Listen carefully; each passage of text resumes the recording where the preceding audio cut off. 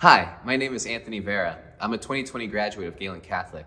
I went to Gehlen ever since kindergarten, and the religious education I received there really helped form me into the person I am today. Having that important relationship with Christ integrated into my life really helped form me on the path of going to the seminary.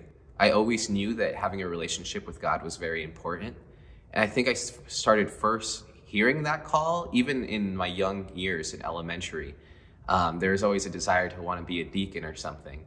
But it was in high school when I started seriously discerning my vocation.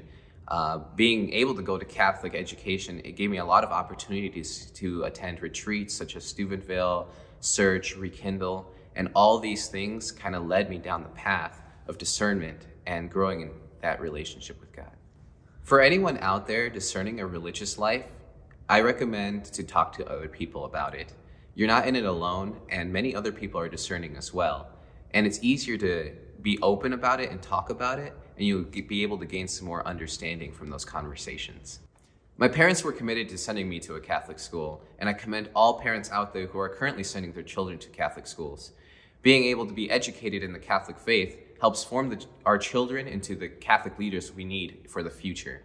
Happy Catholic Schools Week, everyone!